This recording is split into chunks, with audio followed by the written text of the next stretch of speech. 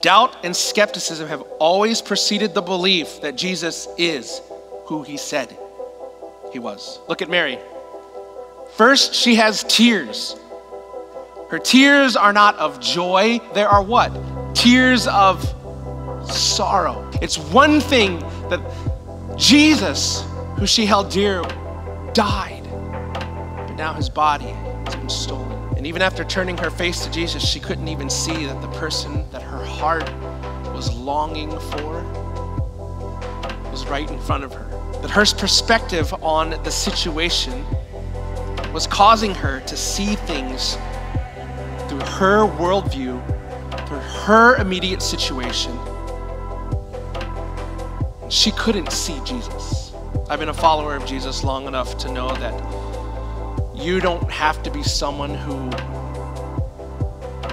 only finds themselves at a church gathering once in a blue moon to know that sometimes it's hard to see Jesus as he truly is.